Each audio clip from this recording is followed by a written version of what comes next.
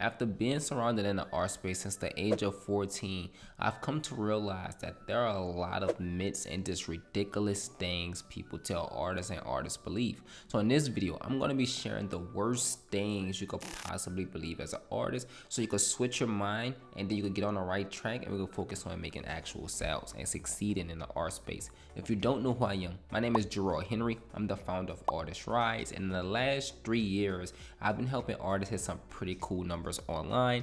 By the way, I don't have anything to sell you in this video. I just want to provide as much value as possible in hopes that you want to watch more videos from me. With that being said, let's jump straight into the video.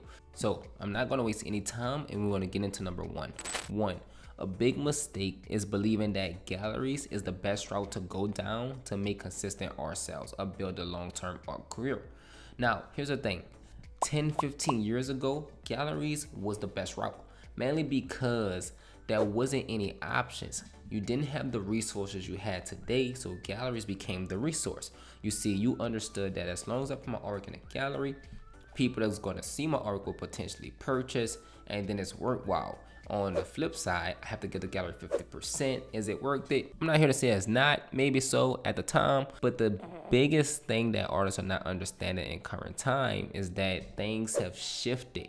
You see, we used to put artwork in galleries because galleries was the resource to get you in front of the buyers, but now we have social media. So with that being said, the same people that's going to that gallery to see the artwork is also online. So it makes the gallery no longer to be a need. When a gallery is no longer a need, you could keep the 50% you was giving away to the gallery and just pocket it for yourself, which is a phenomenal thing. But you have to understand this. You have to understand that you have to find out how to get in front of your buyers yourself, which once you're able to do this, it's going to literally open the floodgates to success. Because here's the biggest difference versus working with a gallery and not. When working with a gallery, you might make the sales, but you're only getting 50% of pay. However, the big problem is that the people you're selling artwork to, you would never ever know. So you become owned by the gallery. Because here's the thing, the day the gallery feel like they no longer need you, the day the gallery decide to go to different artists and kick you to the curb, you will be at ground zero. You will be at square one. You will basically be a new artist in the industry all over again. And you don't want to put your eggs in that basket, because what if things don't work out?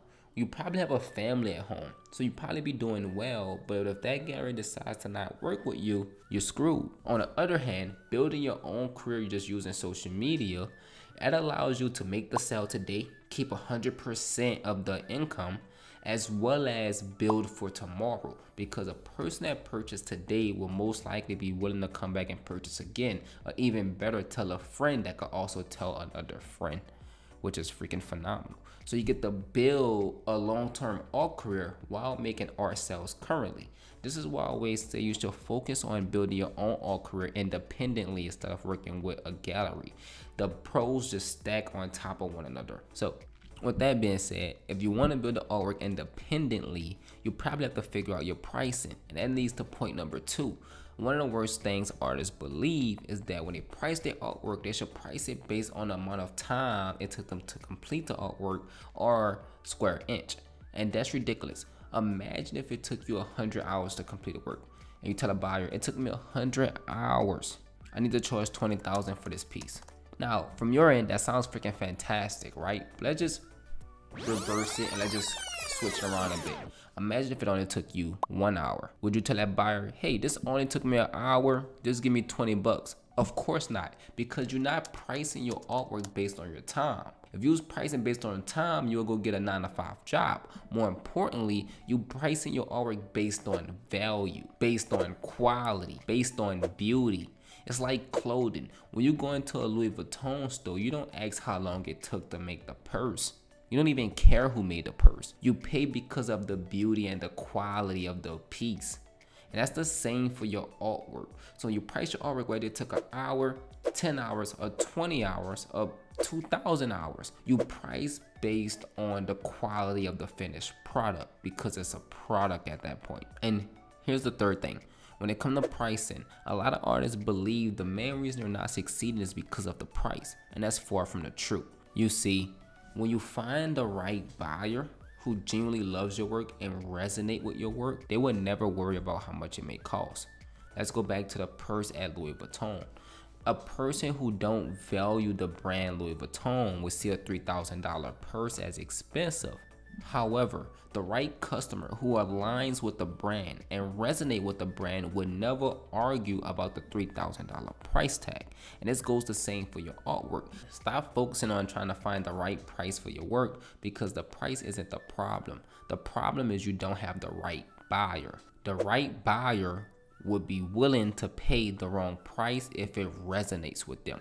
I'll give you an example. How many times you seen something in the store that you really loved and you knew it was too expensive? You knew you probably shouldn't be purchasing it. You knew you probably could put your money somewhere else, and you still decide, you know what, I'm gonna just get it anyway, and you still make that purchase. You make the purchase because you're the right buyer, even if the price was the wrong price. Even when you knew that purse was too expensive, you still left with the purse because you was the right customer. So I want you to understand that you should stop focusing on trying to find the right price for your work, and more importantly, focus on finding the right buyers. Now, 4, a big misconception of art space is that you shouldn't worry about how much money you make. This is probably the one thing that irks my nerves more than anything, because it's been so badly spread through the art space that artists is even starting to believe that they shouldn't worry about how much money they make, which is absolutely ridiculous, because this world do not move and generate based on water. You need income to survive, and that's just how the world works. You see, people say if you're an artist, you should create artwork because you're passionate, you love it, you shouldn't worry about how much money you make. And that's ridiculous, because here's the thing, the guy who goes study school for 14 years to become a doctor doesn't become a doctor because of the money. Yes, he won a lot of money, and that's completely fine, but he become a doctor because he want to save lives. The little kid that focused on playing football his whole entire life to try to become a pro football player doesn't play football for the money. It's because he's passionate about football. The musician who create beautiful music and work on a craft every single day to become a professional musician doesn't create music because they worry about how much money they make. They care and they're passionate about their craft. However, they're still rewarded with a ton of money, and they see the money as a beautiful thing. You see, in the art space, artists have been told they shouldn't worry about money, because the less you worry about money as the artist, the more everyone else get the profit around you. You never hear a gallery say that they're not worried about the money. Why? Because if I get you to believe as an artist that you should not worry about how much money you make, I get to charge you 50% because money not as important to you anyway. Let that sink in for a second. And now that that's sunk in, I'm saying this to say, understand that the amount of money you make is important, and you should want a lot of it, because the more you have, the more you're able to do, whether that's give to others, go on vacation, take care of your family, put your kids in private school. Whatever you choose to do is up to you, but the amount of money you make is important, and you should want it. You should be proud of it, because that's a beautiful thing. Being able to provide for your loved ones and live a comfortable, beautiful lifestyle on your own terms is a beautiful thing, no matter if you're a sports player, a doctor, or a visual artist. With that being said, let me recap. It's a misconception that galleries is the best route, because now we have social media, which replaces galleries and allow you to keep 100% of your income while building your art career for the long term. Pricing your artwork based on square inch and how long it takes to complete the artwork is completely ridiculous, because someone could create the same artwork that you created and do it at half the time but charge 10 times more. Why? Because they're pricing their artwork based on value, quality, and beauty. 3, pricing isn't the problem. The problem that you're having is that you're not in front of the right buyers. Once you get your artwork in front of the right buyers, you'll see yourself making more sales. 4, thinking that you shouldn't worry about the amount of money you make as an artist will only lead to you working to a 9-to-5 job that you hate, which leads to depression.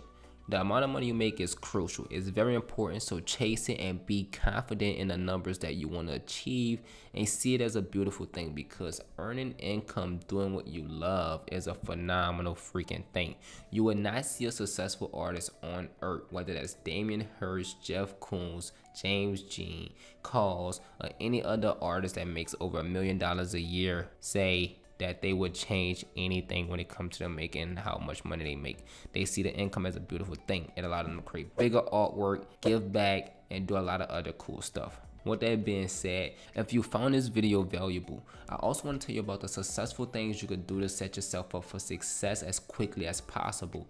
And these are things I've learned from my most successful artists that make $10,000 or more per month. So I'm gonna put a link here so you can watch that video, and I'll be seeing you on that video. See you soon.